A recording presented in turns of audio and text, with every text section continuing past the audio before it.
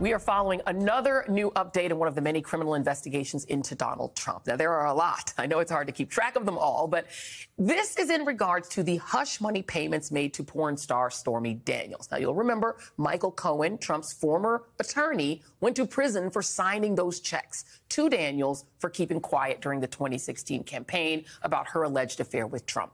And Trump, although directly implicated in Cohen's sentencing memo as individual one, was let off the hook when Manhattan District Attorney Alvin Bragg chose not to prosecute after the grand jury wrapped up last year, much to the dismay of many who worked on the case, including one of the leading prosecutors, Mark Pomerantz, who writes in his new book that the office was just weeks away from filing criminal charges against Trump at the end of 2020.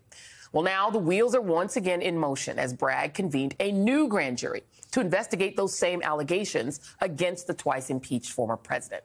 Just yesterday, Michael Cohen sat down with prosecutors for the 15th time and says a date for a 16th meeting has already been set.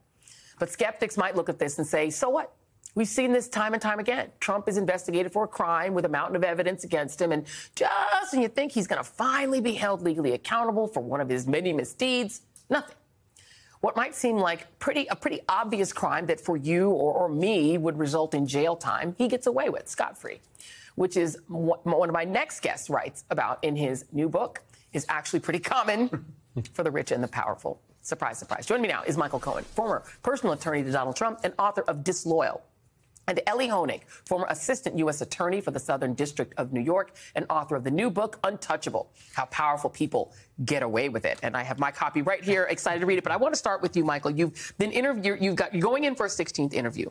In your mind, what is different now than before? Because attorney Alvin Bragg seemed to be declining this case, and now it's sort of reopened. There's very little that's different. It's relatively the same information that Alvin Bragg is processing on his own. Let's not forget that Cy Vance ended up leaving. Now, Cy Vance could have easily brought the case, but then again, Alvin Bragg would then inherit it. So I think Cy did the right thing, but Alvin Bragg needed to get caught up to speed. And I think he felt pressured, and so he backed away. And I think what we have to do is give the guy a little room, right?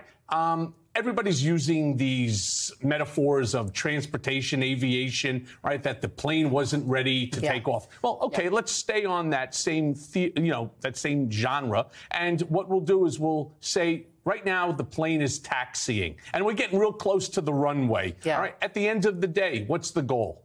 The destination that you're intending. That destination will be had. Well, there are two different cases that I feel like you are intrinsically knowledgeable about. There is this case that we have the check. We'll put it on these checks. The reimbursement went to you from him, from Donald Trump himself. There is no way around it. You were not having an affair with Stormy Daniels. No. He was, right? So that seems so clear. But then the other one was you testified to the fact that he was revaluing, devaluing, and then upping the value of his properties. You testified to that under oath before Congress that he was doing that. That has resulted in him getting some fines. He was fined for some of that behavior. But do you feel that at this point he appears untouchable? No. In fact, let's take a look so far what Alvin Bragg has accomplished.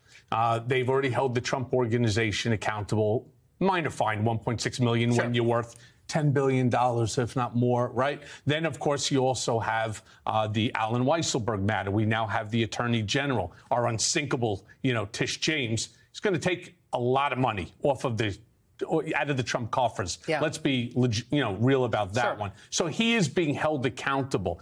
And each and every day, he's held more and more accountable. A lot of people don't realize, for example, there was the case of Galicia. That's where they beat up the protesters in front. He paid on that one. Now, we don't know how much because it's under gag. Right. But at the end of the day, he is actually held accountable. It's the same myth that gets perpetuated. Oh, Donald Trump, he's untouchable. No, it's not true. He is touchable. And I do have faith in Alvin Bragg. I will say this as well, that I was very impressed with Mark Pomerantz and Carrie Dunn. I've actually, after 10 sessions with them, 3 additional when I was in Otisville, I was very impressed with Cy Vance's team, with Mark Pomerantz, Carrie Dunn, and the whole group of them. Right.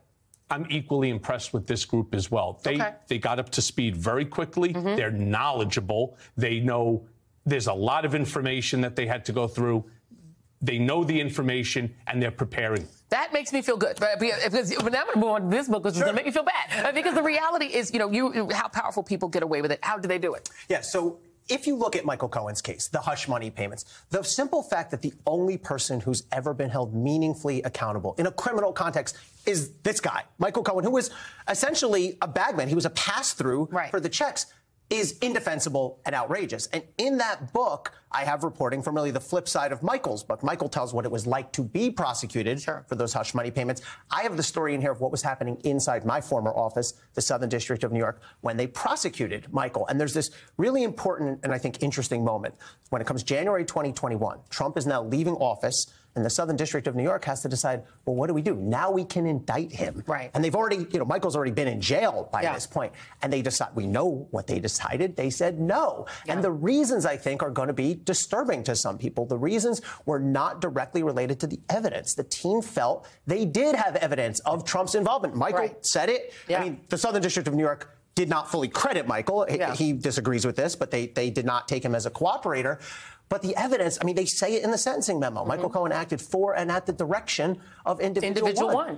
But they were thinking about political concerns. One prosecutor on the team phrased it to me as, quote, prudential concerns with indicting a former president. They also felt at the time that Trump had done so many other things. This is weeks after January 6th, that by then the hush money scheme had sort of receded in the memory. It was maybe 5th or 6th on the list. And so they gave him a pass. That, to me, is completely unjust. I mean, I think everyone agrees. Now, will he remain untouchable? I think the signs are increasingly present that he will be indicted by somebody. I think the DA in Fulton County is the most likely. But indictment's one thing, and convictions very, very different. And every day that passes, I think that task gets more and more difficult for prosecutors. And the thing is, I think what makes people disturbed about the system is that it feels like Trump has been equated to a mob boss. So if you present violence as a possibility among your supporters, it's almost inoculative, right? It almost lets you get away with more crime because people are so afraid of what your people might do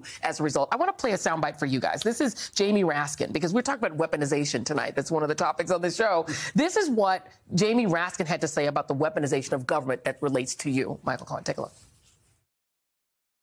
After Cohen was in prison for a year and then being transferred out of prison to home confinement during COVID-19, Barr and the DOJ intervened to block his transfer because Cohen would not immediately accept as a condition of his ankle bracelet home confinement not to engage in First Amendment activities, specifically writing and publishing a book about Donald Trump or saying anything in public on TV or in the social media about Donald Trump. Can you think of a more egregious example of weaponizing the Department of Justice for nakedly political purposes than imprisoning and putting in solitary confinement the president's own former lawyer simply because he wanted to exercise his First Amendment rights? I'm going to give Michael the last word, but Elie, that could be the opening to your book. I mean, you want to talk about weaponization. Bill Barr should be witness number 1A. Absolutely. I mean, nobody, that was my first book, actually.